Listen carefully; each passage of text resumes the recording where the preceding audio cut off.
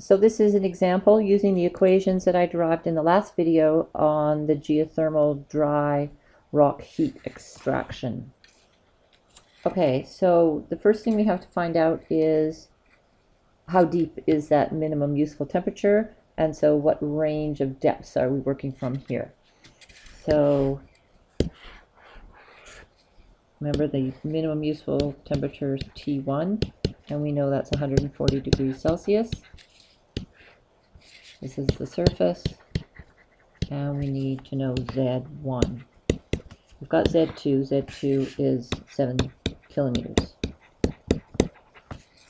Okay, since we know the temperature gradient, G is 40 degrees Celsius per kilometer, then we know that the change in temperature is equal to that gradient times the change in depth.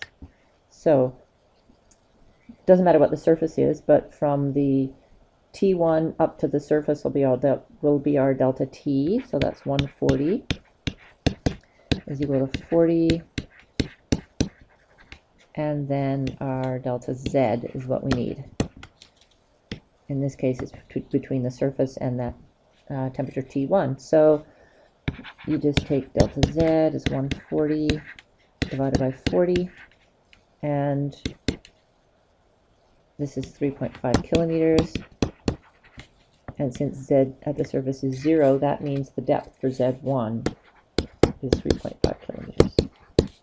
Okay, so we're extracting heat between 3.5 and 7 kilometers.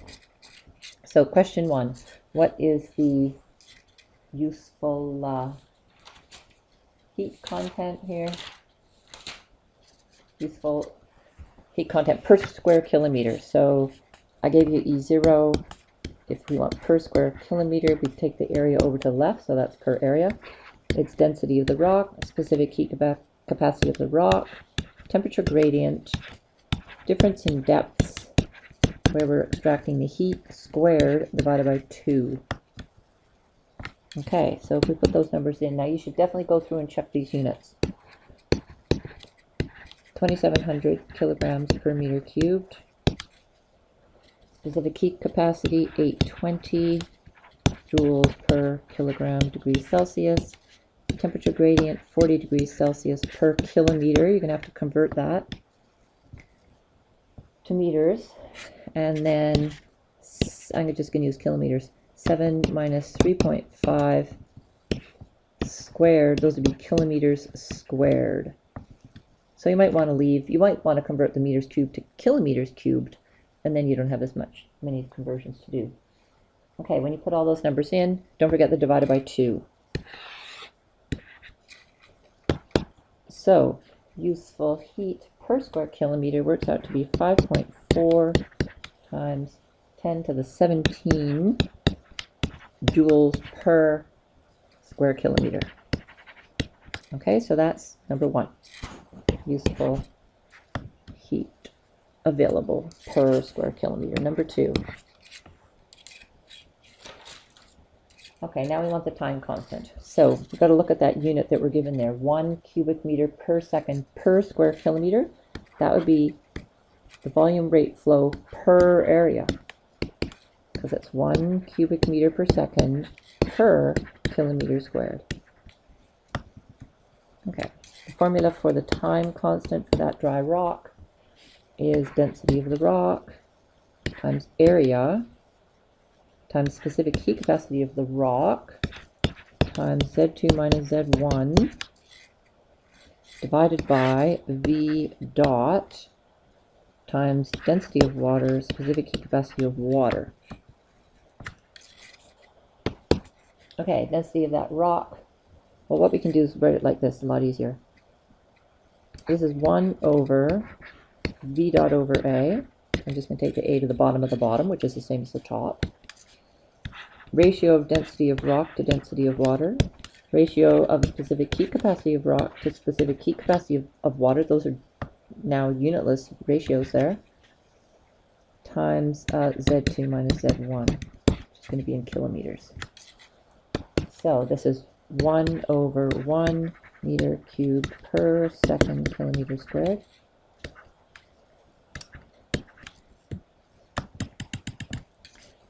Ratio of density of rock to density of water is 2,700 over 1,000.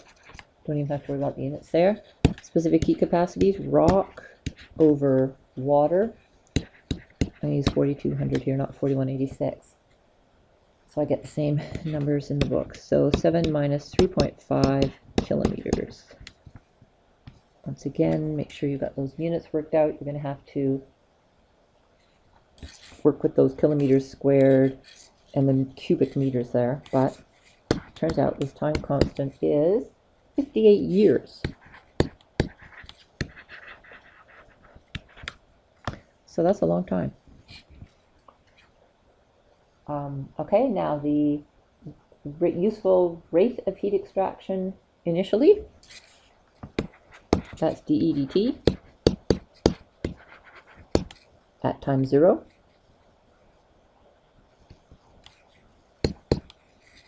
Per square kilometer, so you have to divide that by A. So that's E0 over tau over A. E to the 0 because time is 0. E to the 0 is just 1. So basically the rate of heat extraction initially is just the useful available energy, 5.4 times 10 to the 17. The result we just got up above there, joule per kilometer squared. And then you have to divide that by tau. Now we're going to have to go, if we want watts, we're going to have to go seconds. This 58 years turns out to be 1.84 times 10 to the 9 seconds. So that goes here to the 9 seconds. And then this is going to give us watts. And so initially we're extracting at a rate of 290 megawatts. So that's pretty good per square kilometer. Okay, so that's rate of heat extraction. And there's no reason why that can't just be maintained day and night. Okay, and so now we want to know after 10 years, what's it going to do? So that's at t equals 0. At t equals 10, that quantity, you just multiply by E. So dE dt over A for 10 years. That is a negative. I mean, you're extracting, the heat's going down. So it's 290 megawatt per kilometer squared times E to the minus 10 years over the time constant, 58 years. Okay, so that's where that's why I put it in years, because that was in years. And so we're now extracting at slightly less. But still, after 10 years, 250 megawatts per square kilometer. Okay, that's the end.